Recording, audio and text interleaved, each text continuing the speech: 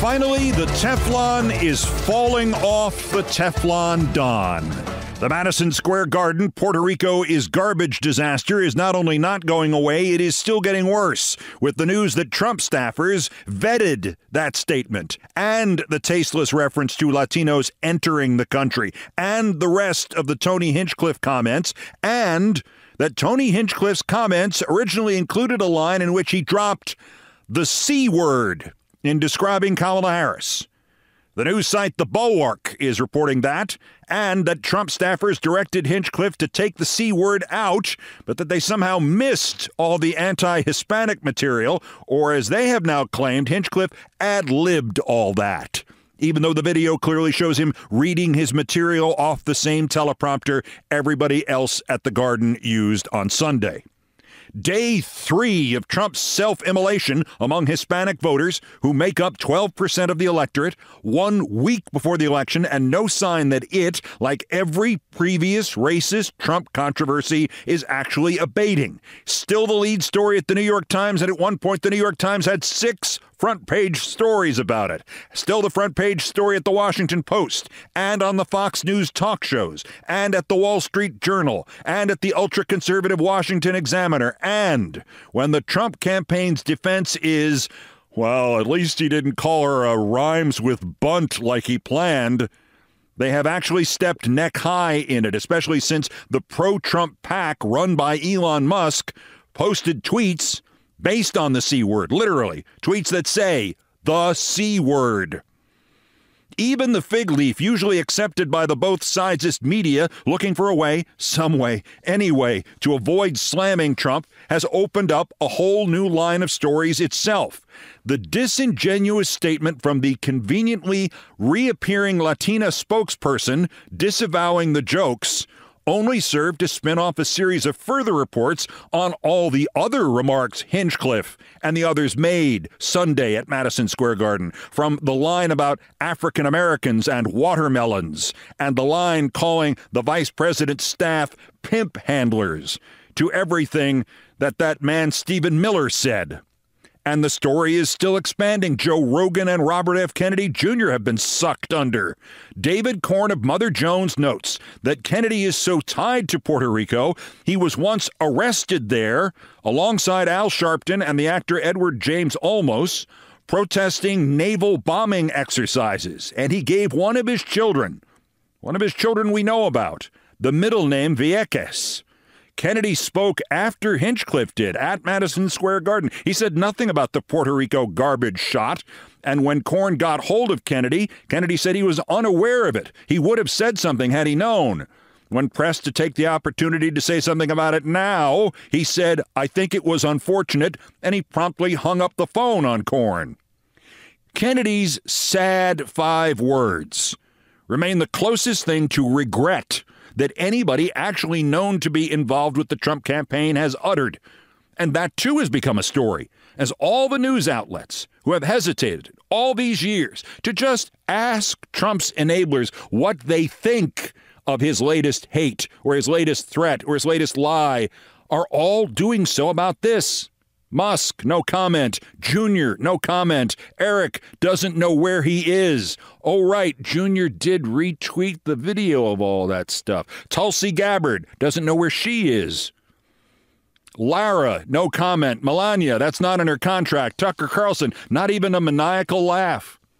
It fell to JV to say something, and of course J.D. Vance said something stupid, saying he hadn't seen the joke. Maybe it's a stupid racist joke, but he doesn't know and he hasn't seen it, and he's not going to comment on it, as he continued to comment on it. But, quote, "We have to stop getting so offended at every little thing in the United States of America. I'm so over it." And one wonders if he would feel that way about a rally with jokes about men who wear eyeliner or who have sham marriages, just to pick 2 topics, 2 comedy standards at random, comedy standards that I haven't seen and can't comment on. If Vance is really over it, he may be the only one. Now, the entire Hinchcliffe Latinos Puerto Rico story has mainlined back to Joe Rogan. Thanks to the independent journalist Jacqueline Sweet, we have this. It would behoove him to hire a few great comics to just tour with him and just write one-liners about all these different people. I mean, if he could remember them, I mean, I know he likes to go off his own head, but if he could remember a few Hinchcliffe bangers, if he hires Hinchcliffe to take him on the road. Analysis of why this has stuck to Trump, the way other stories had not, is largely irrelevant, if not meaningless. But there is a bottom line here that may be operating on an unconscious level with tens of millions of Americans all at the same time. It is one word that Hinchcliffe used, because that one word was also a word Trump used again and again last week in Arizona. There's literally a floating island of garbage in the middle of the ocean right now. Yeah. I think it's called Puerto Rico. We're a dumping ground. We're like a garbage can for the world. That's what's happened. That's what's happened to we're like a garbage can. You know, it's the first time I've ever said that. And every time I come up and talk about what they've done to our country, I get angrier and angrier. First time I've ever said garbage can, but you know what? It's a very accurate description. Garbage. 3 times. There has not been time to poll on the damage to what had been Trump's unprecedented support from Hispanic voters. As I mentioned yesterday, her polling advantage among them, per ABC News over the weekend, had grown from 12 points on October 1st to 30 points ahead of Trump on October 27th. The first poll that shows what the Madison Square Garden event did to those few remaining Trump Hispanic voters and his support in general will, of course, extend the story into a 4th day or 5th day or 6th day. It is likely to still be front of mind on Election Day. All in all, what could be the final, God help me, vibe shift before Election Day is clearly in Harris's favor. The Tufts University Cooperative Election Study, closing last Friday, has her ahead by 4, 51 to 47, among likely voters in their model, by 6, 52-46 among those who say they have voted or definitely will vote. Nate Silver, again of use when he's just crunching batting averages or Google searches, reports that there was more searching for Trump after the Garden disaster than at any other time online since the guy showed up on Trump's golf course. And for hours, Tony Hinchcliffe got more Google searches than Taylor Swift. Guessing here, little of what popped up helped either of them. There is so much of, God help me, vibe shift towards Harris that even the New York Times has noticed. Quoting, officials within the Harris campaign and people with whom they have shared candid assessments believe she remains in a solid position in the northern blue wall states of Michigan, Pennsylvania, and Wisconsin, saying internal polling shows her slightly ahead in all 3, though by as little as a 0.5 percentage point. They think she remains competitive across the 4 Sunbelt battleground states. Arizona and North Carolina appear to be the toughest swing states for Ms. Harris, these Democrats said, and they feel better about Georgia and Nevada. This jibes with what I've heard of those candid assessments, with the caveat that my quote-unquote sources are pretty peripheral and also, more importantly, could easily completely overlap with some of the ones talking to the Times. As to the Trump campaign, well, clearly they still have an out-of-control dumpster fire going. Oh, right. What is it you keep in dumpsters again? I guess they just trashed their own momentum into the dustbin of history, or as they say, and by they I mean Tony Hinchcliffe and his pal Donald Trump, garbage in, garbage out.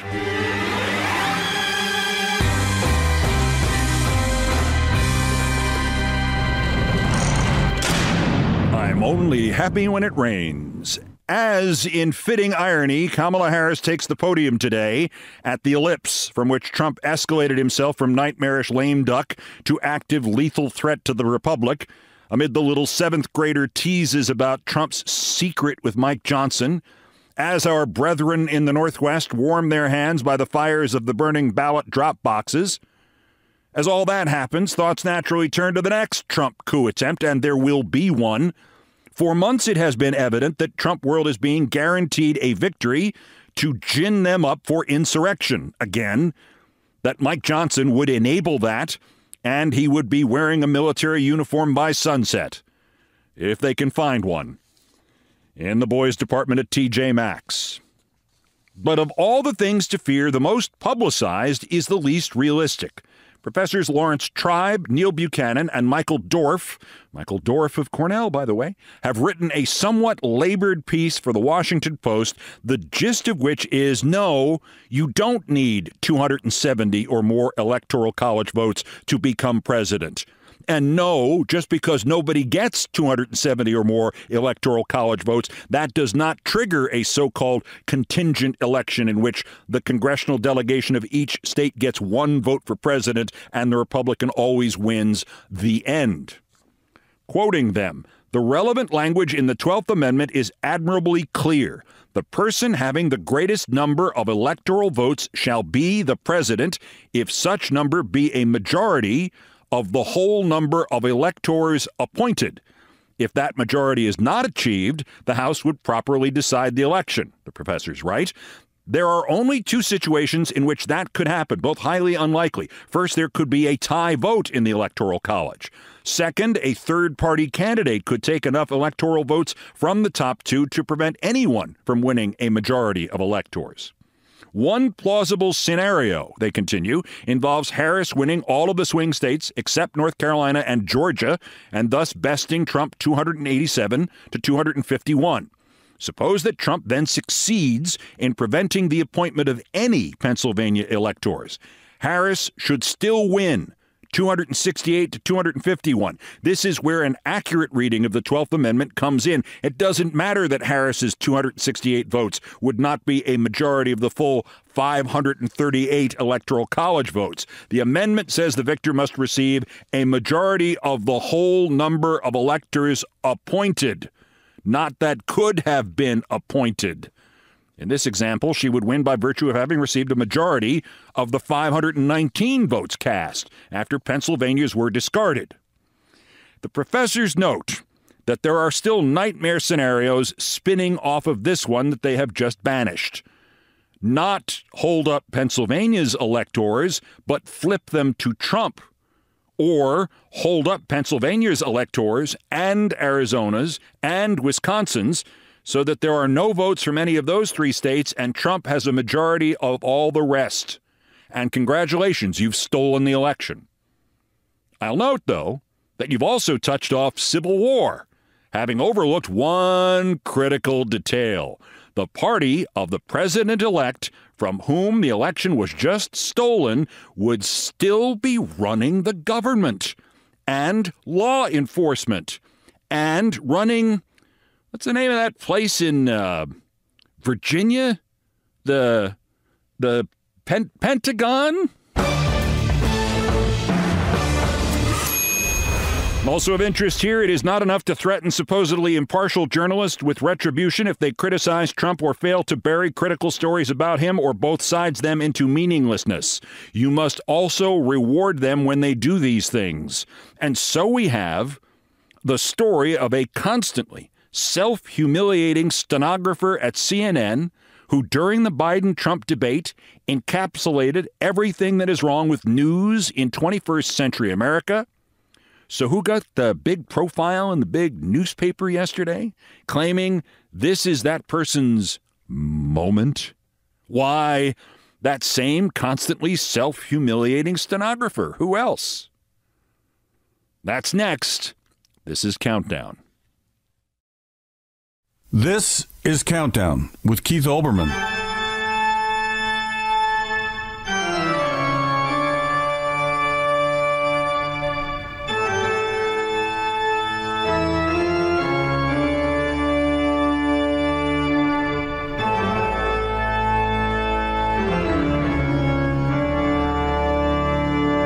Still ahead on this edition of Countdown. So why, if Rudy Giuliani has any sense that Trump ruined his life, if Trump's lies literally just caused a court order that Rudy turn over his apartment in New York to the election workers he slandered in Georgia.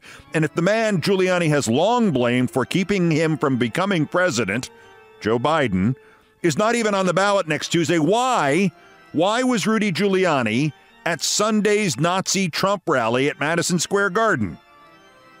Well, first of all, Rudy now lives in a hallway at Penn Station underneath Madison Square Garden, so he only had to get up the one flight of stairs. But I have long argued here that though it looks like Rudy was sane and went crazy, actually, based on my firsthand experience with him, he was always crazy. He simply used to have and has since lost the ability to pretend he is sane. I experienced this first nearly 30 years ago at a baseball event they had me MC on the steps of City Hall in New York, where Rudy acted like a malfunctioning robot. But the other day, a World Series story I had forgotten popped back into my head. I think this was at Shea Stadium in 2000. And I can't remember if it was after the Mets won the National League pennant or it was after the Yankees won the World Series. But in either event, we were doing the post-game show on Fox from a little roped-off area inside one of the locker rooms. And for several segments, I could see Rudy hovering at the fringes, waiting to be asked to join us on a national broadcast. Oh, here's the most important person in the room, baseball fans, a mayor. Remember, this is pre-9/11. Finally, during a commercial break, seconds before we came back into the studio that we had created for ourselves in the Mets or Yankees locker room, an aide leaned in and whispered something to Rudy, and Rudy promptly jumped over the rope. Over the velvet rope. I didn't know he could do that. And the aide produced a chair from somewhere and put it next to me, and Rudy, uninvited, sat down next to me and grabbed one of the handheld mics on the floor and said to me, "Hi, I'm Mayor Giuliani." And I said, "I know, we've met. We did a whole event together." And he sat there through the entire segment while we interviewed a Mets player and totally ignored him. We ignored him in large part because of what I'd been through with him 5 or 6 years earlier. See, here's the point. Rudy was desperate, is desperate, will always be desperate. Trump ruined his life? So what? Trump's giving him time on stage. I fully expect after Giuliani finally shuffles off, there will be a camera crew at his graveside someday, and his arm will shoot out of the ground like at the end of the movie Carrie. Only instead of trying to grab another victim, it will be holding a microphone pointing back towards the grave so Rudy can keep talking. The real Rudy Giuliani story coming up in Things I Promised Not to Tell. Happy World Series. First, there are still more new idiots to talk about. The daily roundup of the miscreants, morons, and Dunning-Kruger effect specimens who constitute today's worst persons in the world.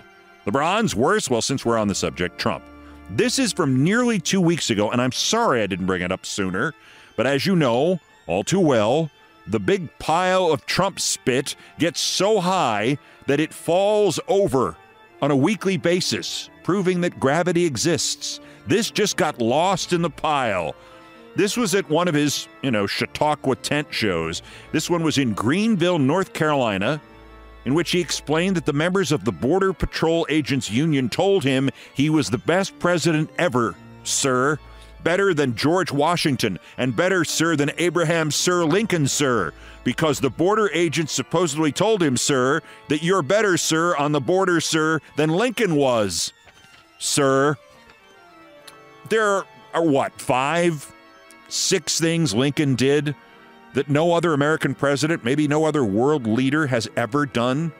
I mean, I think it's fair to say that maintaining the border of the United States of America successfully at all costs was one of those things that nobody else has ever done. I believe that was the original issue in that whole Civil War thing, unless that was just because woke. Honestly, I think this way more often than I say it, on top of everything else going on in that vast, unexplored, lethal jungle between his ears. There are moments when I think that Trump gets up there half the time, stoned out of his gourd. Runner-up worser, Caroline Kitchener, a writer for the Washington Post.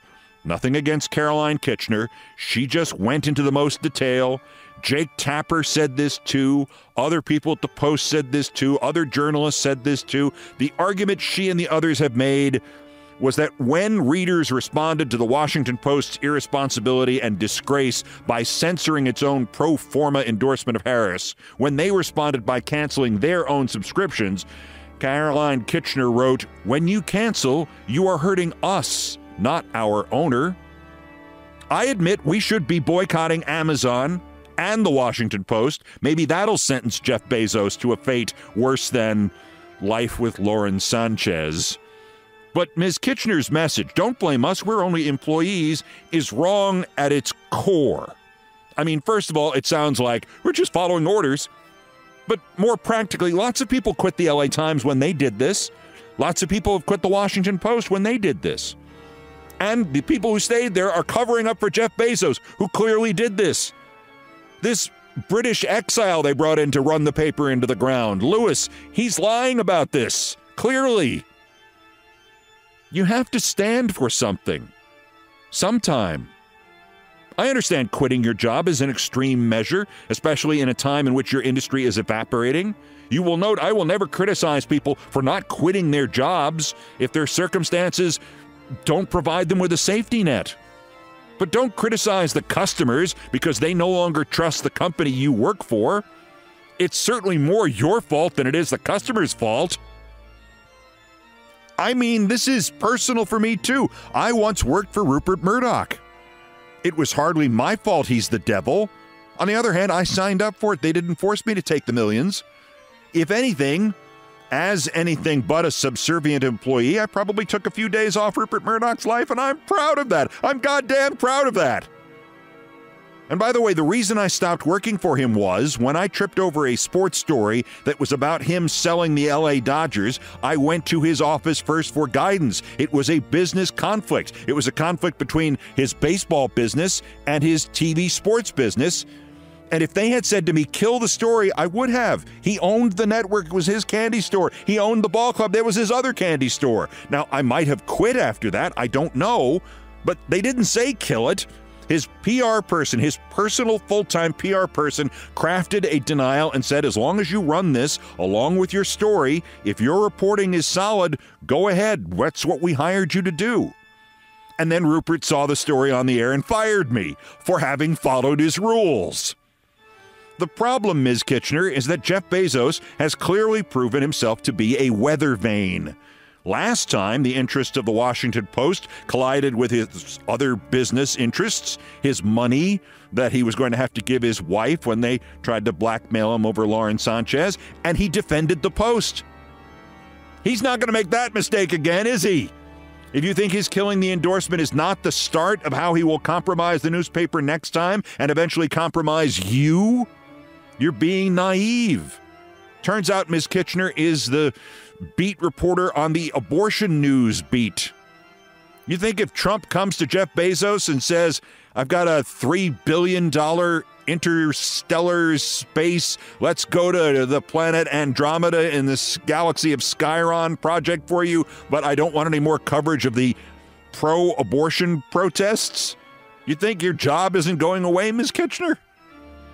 Devote your energies not to criticizing those readers who have left your platform, but towards joining them. Bezos has destroyed your platform. Find a new one before your platform collapses beneath you. And incidentally, you have my sympathies.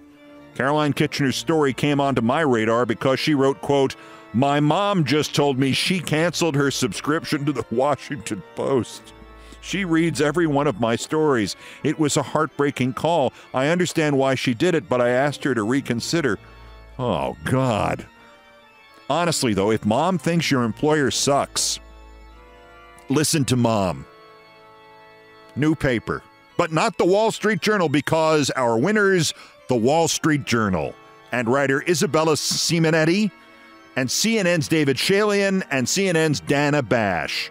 They have combined to bring us what might be the dumbest article I have ever read about TV news. Dumber even than, say, the 50 dumbest articles I've read just about myself.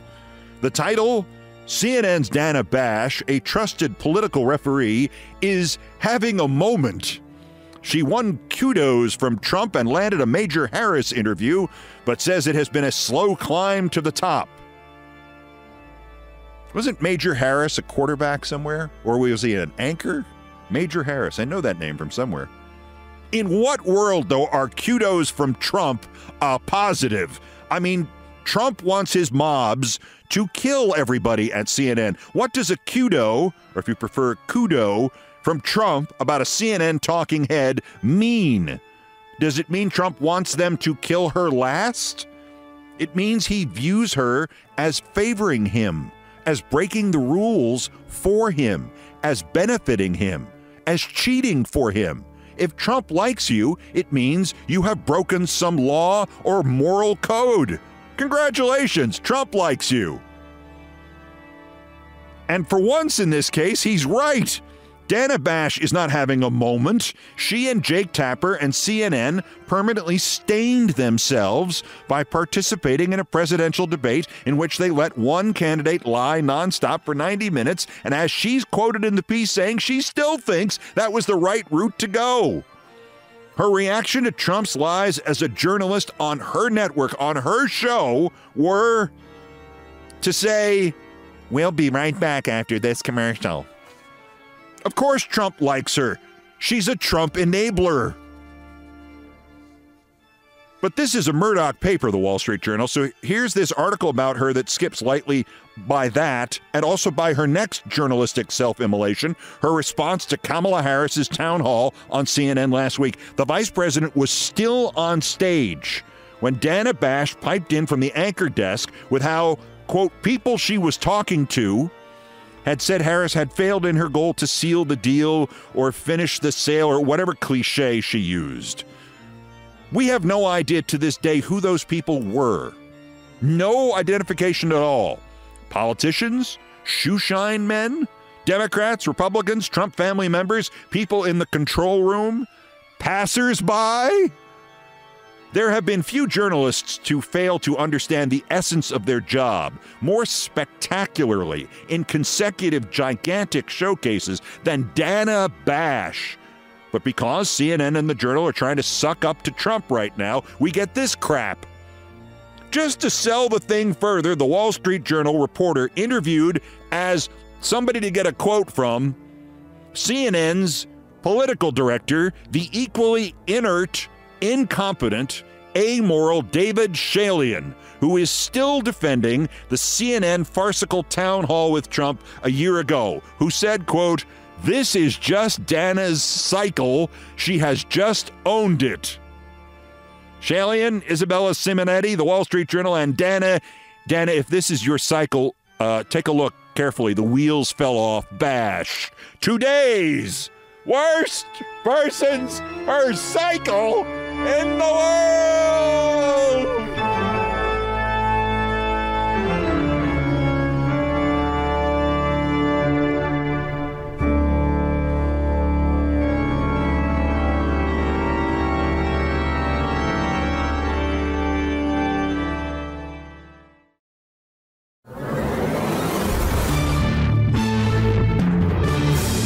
To the number one story on the countdown and my favorite topic, me and things I promised not to tell. I hear this question about Rudy Giuliani a lot. When did his life go so horribly, horribly wrong? Here was America's mayor, the Rock, in the hours of crisis after 9/11. What is he now? After literally years of trying to sell the Hunter Biden laptop story, who does the Hunter Biden laptop story bite? Him. 4 seasons gardening. The mascara running down his face. Gaseous emissions at phony election hearings. The Sacha Baron Cohen film.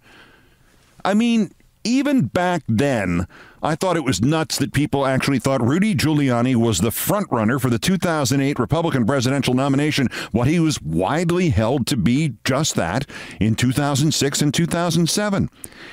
And by the time it happened, he was already on his way to spending millions of dollars to finish last. But it was the final nail in the coffin in which he still lives. At a Democratic debate in 2007, October 30th, before the field shook out everybody but Obama and Hillary, one of the other candidates was excoriating the Republicans and their exploitation of terrorism and the Al-Qaeda attacks. And that other candidate said of Giuliani, quote, "There's only three things he mentions in a sentence: a noun, a verb, and 9/11. The candidate was Joe Biden. The phrase, a noun, a verb, and 9/11 ended Rudy Giuliani's career, and Giuliani's dislike of Joe Biden, many decades old, turned to hatred at that exact moment, which is why we got to where we got to in 2020.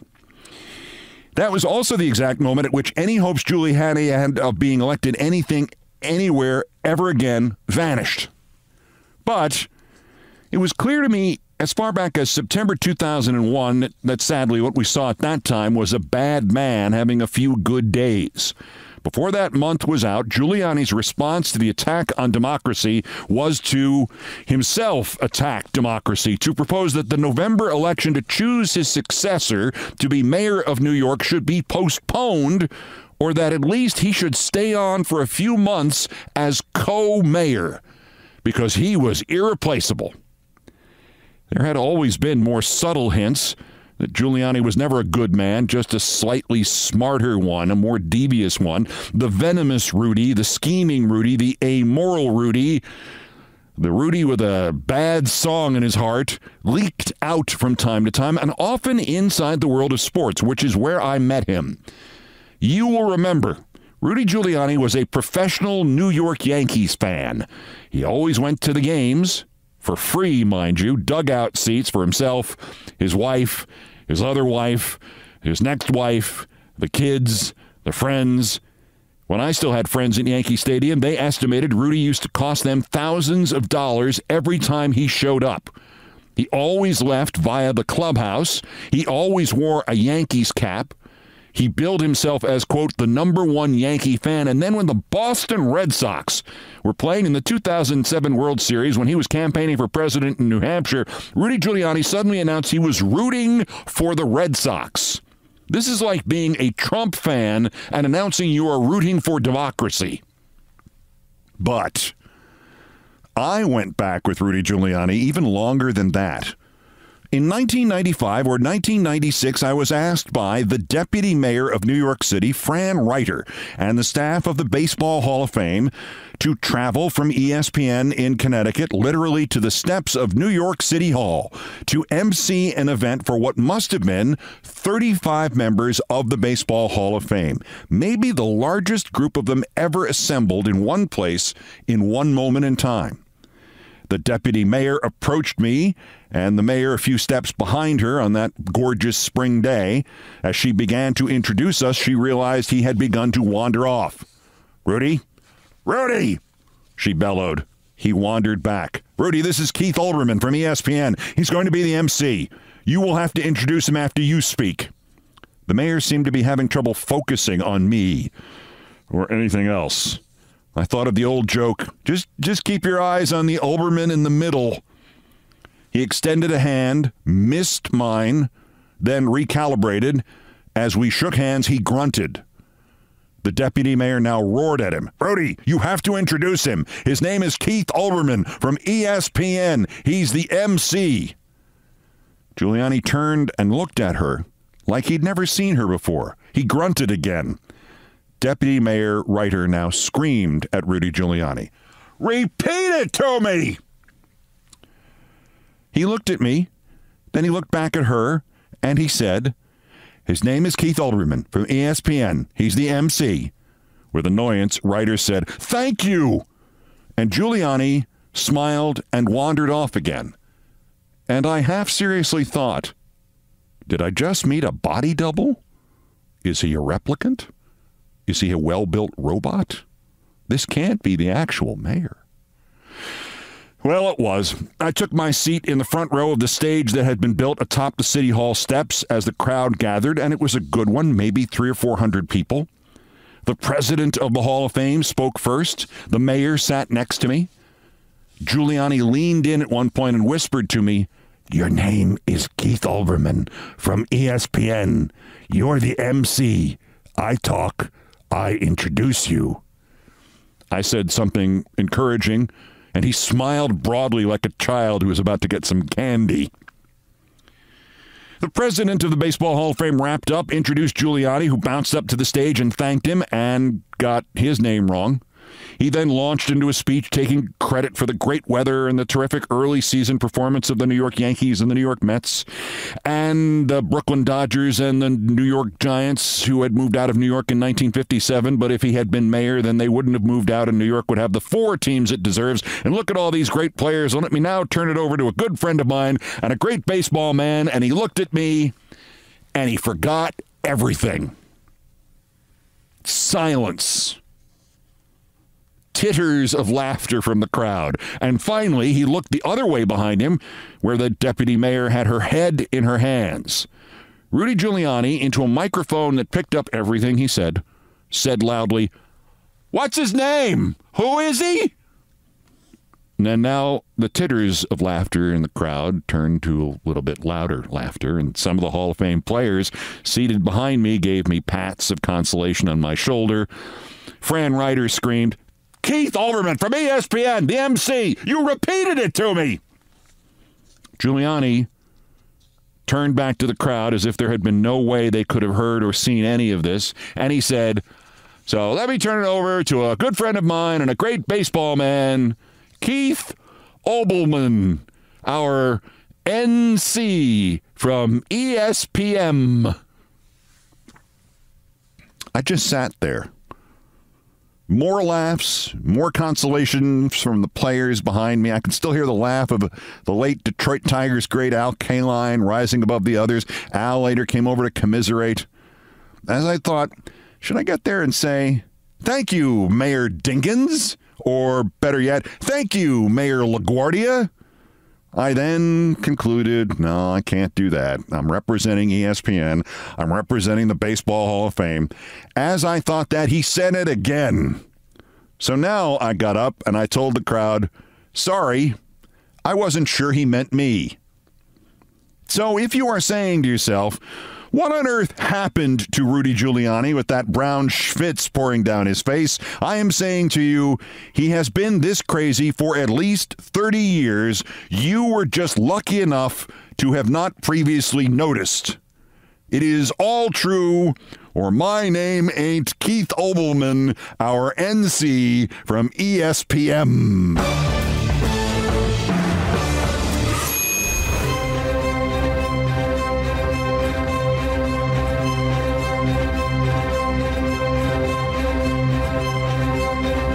I've done all the damage I can do here. Thank you for listening to it. 5 episodes a week again, posting nightly just after midnight Eastern. Follow me for the podcast promo videos, too, on TikTok, YouTube, Facebook, Twitter, X, Instagram, and TikU. Once again, there is a Monday Countdown.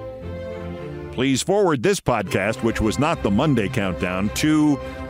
well, forward it to anybody, really. I don't care at this point. Once it leaves here, it's not my responsibility who listens to it or what they do after they listen to it.